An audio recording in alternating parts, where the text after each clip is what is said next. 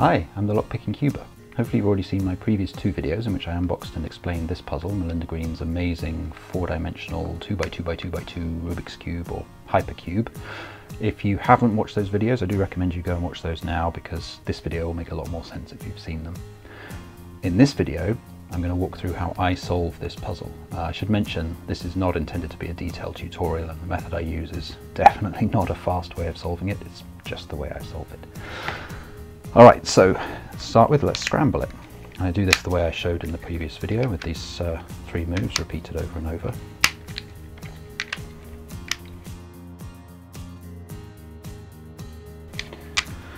Alright, I'm going to consider that solved, so let's get the timer out and let's get going.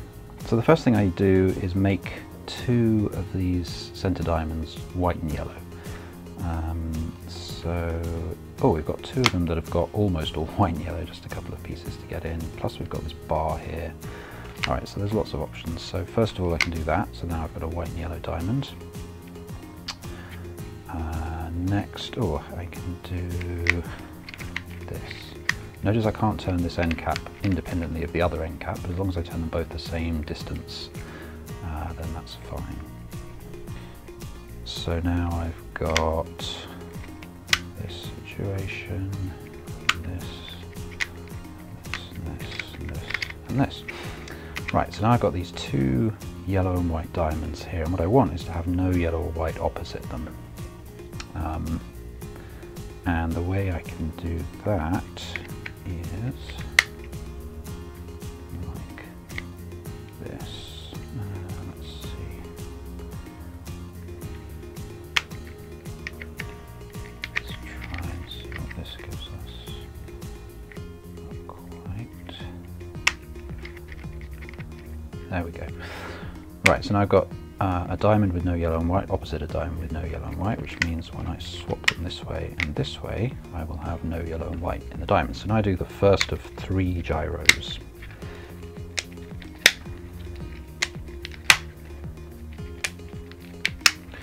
And what that's done is it's taken those yellow and white centers and put them into this sort of outermost axis, put them into the corners on this half of the puzzle.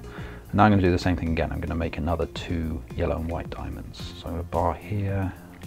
Oh, I've got another bar there, actually, that's interesting. So let's just do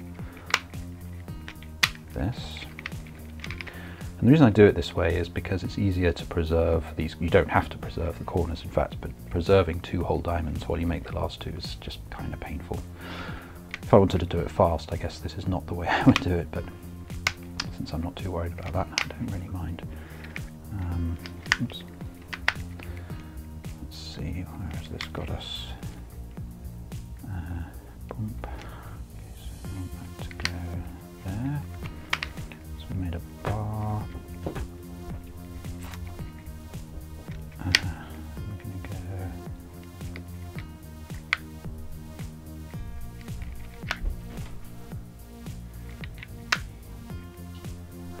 No, I want this to end up here. Which means I want it to be there. Yep. Okay, so I'm going to go bum.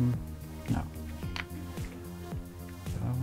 I wanted to end up here, actually, I think. So that, yes. And then that and that. Right, so now we've got a yellow and white diamond and we've got two yellow and white bars.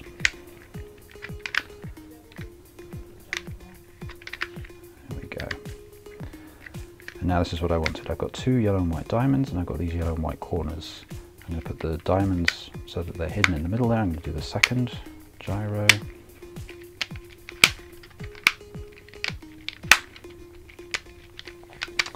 Now I just do this quick setup move before doing the third gyro. So now that they're opposite each other like this, the final gyro will put all those yellow and whites onto the outer axis. There we go. Now I just need to separate them so that I have yellow on one half of the puzzle and white on the other half, which is usually, yeah, pretty easy to do actually. Like that. So now we have a white half and a yellow half, and what we've done effectively is reduce this down from a 4-dimensional puzzle to two three-dimensional puzzles in a way. And I can solve each of these halves as if they were 2x2x2s, with a couple of exceptions. One being that we might get some parity cases. There are various kind of cases that can't occur on a normal 2x2x2. And the other is that I have to keep these connected to each other like this. In any case, I'm going to start with green, which looks very nice. Bum bum, bum bum, bum bum, bum bum. Right. So we've got this green layer done. And that wants to go clockwise, and that wants to go clockwise. So this tells me I've got an impossible case, because both this corner and this corner want to twist clockwise, and you can't have that on a regular 2x2x2, so I have to fix that.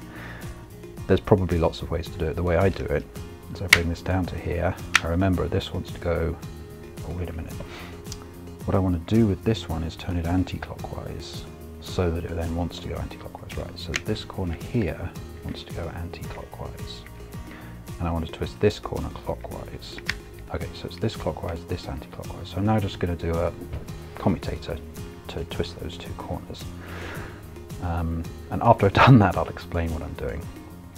So R, U, R prime, U prime, R, U, R prime. Now I do D, R, U prime, R prime,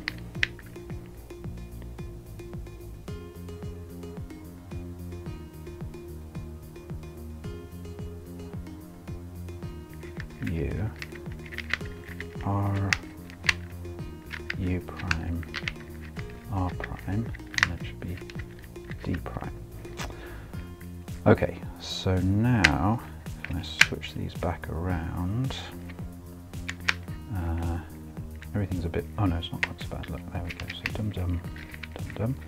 And now hopefully, yeah. Okay, now we have a normal OLL case with these blue pieces on the top here. So just to explain what I was doing there, if I want to do a U move on this top half of the puzzle, I can just do the U move like that, but then I have to also do this move down at the bottom.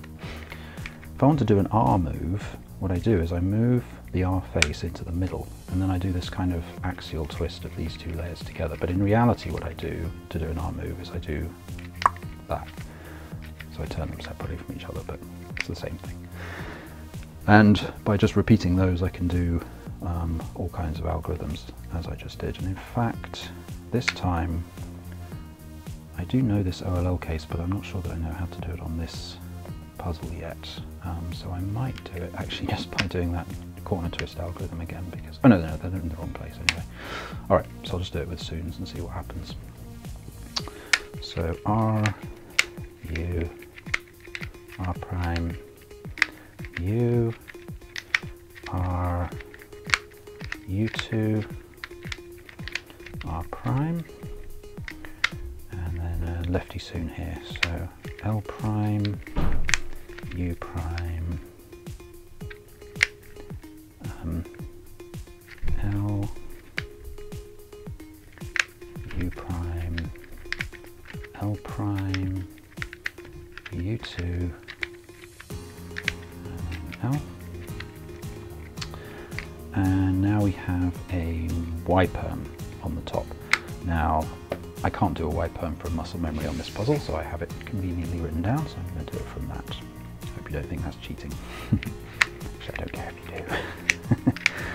R, U prime, R prime, U prime, R, U, R prime, F prime, R, U, R prime, U prime, R prime, F, R, F prime.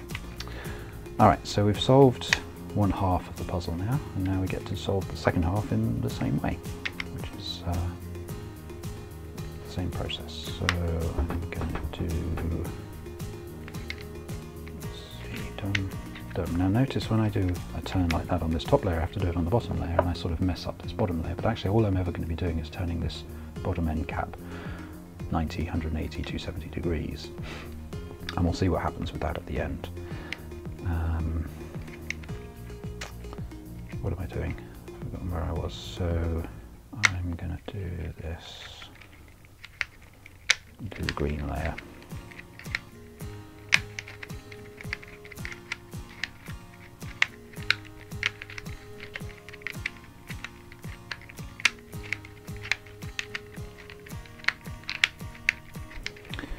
Okay, that's the green layer. Now I have this OLO, which I know. I have R U, R prime, U prime, R U, R prime, U prime, R U, R prime, U prime, F prime. Okay, and now I have a T-perm. I don't need that, I know the T-perm. And this is good. So what I'm noticing is that this bottom layer is off by 90 degrees. And this is good because when you do a T-perm on the top half, it rotates the bottom end cap by 90 degrees. And you can end up in a state where this end cap is off by 180 degrees, that's okay. But if it ends up 90 degrees off, then you've done an illegal move somewhere along the line. So this tells me we're okay. So I'm going to do the T-perm now.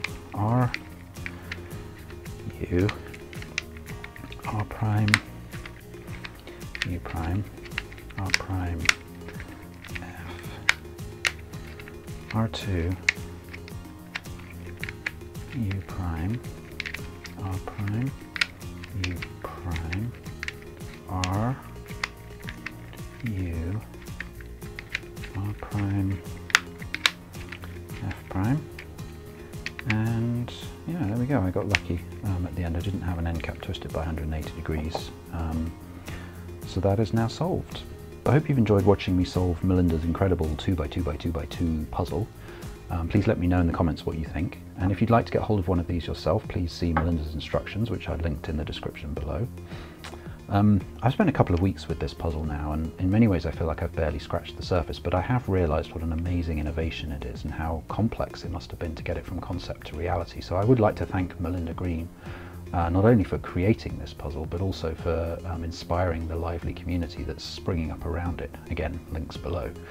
And also I'd like to thank Melinda for helping me with useful advice and tips along my journey so far. I really do recommend you try this puzzle out for yourself. It's currently available as a set of 3D printed parts from Shapeways, you guessed it, link below. But I know that Melinda is working on a mass-produced version, which will probably be cheaper and I guess easier to put together as well, so you might want to wait for that to come out. Either way, if you do go for it, I'll look forward to hearing about your experiences with this extraordinary puzzle. So, there we are. Thanks for watching and hope to see you in the next video. Bye!